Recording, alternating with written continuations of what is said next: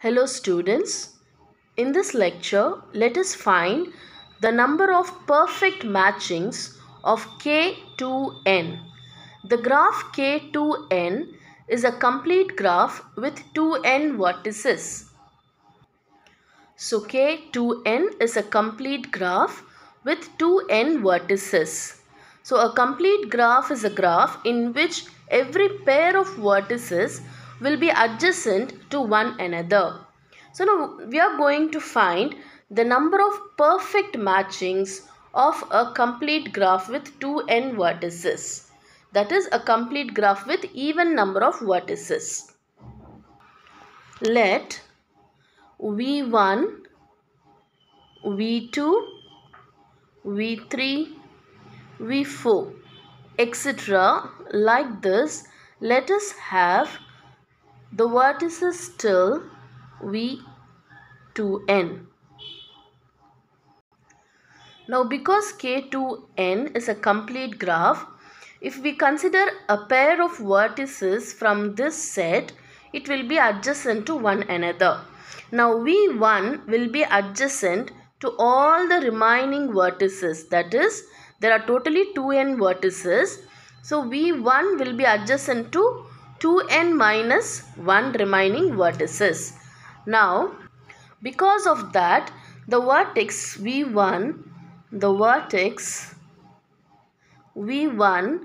can be saturated in 2n minus 1 ways because it is adjacent to 2n minus 1 vertices. So the vertex V1 can be saturated by the remaining 2n minus 1 ways by choosing any edge, because we don't know which are the edges incident with V1. Which is the edge that we are going to, because all the edges will be incident at V1 because it's a complete graph. So we will be choosing one of the edge out of 2n minus 1 edges. So it will be incident at V1. So likewise the vertex V2. So we know that we are going to choose any one edge which is incident at V1. Suppose we choose that edge to be V1, V2.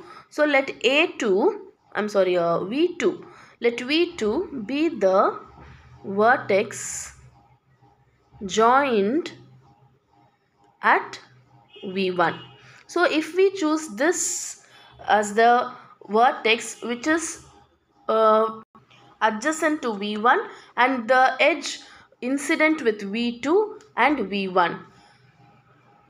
Now the vertex V3 can be saturated in how many ways? Now these two vertices we have chosen already. So remaining number of vertices will be 2n minus 3.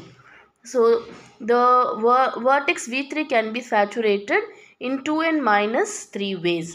So similarly, now if we consider V4 to be the vertex that is adjacent to V3 and that edge is incident with V3, then the vertex V5 can be saturated in 2n minus 5 ways. Hence the number of perfect matchings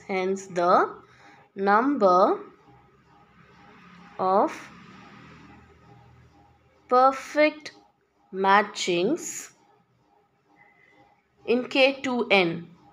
Okay, in the complete graph with 2n vertices will be equal to the product of these many number of ways, that is 2n minus 1, 2n minus 3, 2n minus 5.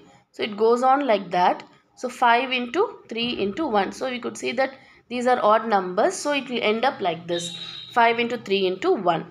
Now what we can do is we can multiply uh, like uh, the even numbers, that is here 2n. So 2n minus 1, 2n minus 2, 2n minus 3, 2n minus 4, 2n minus 5, etc., up to 5 into 4 into 3 into 2 into 1. So we have multiplied the even numbers, so we have to divide by them 2. So 2n and then 2n minus 2, 2n minus 4, it goes on like that, 4 into 2. So now we could see that 2 is common everywhere. So, and the numerator is actually 2n factorial. So numerator is 2n factorial divided by, and here 2 when we take out, here we will be having n number of 2's actually. So we will be having 2 power n, and next we will be having n into n minus 1, n minus 2, etc., up to 3 into 2 into 1, and so that can be written as n factorial. So therefore the number of perfect matchings in Kn is equal to 2n factorial divided by 2 power n multiplied with n factorial.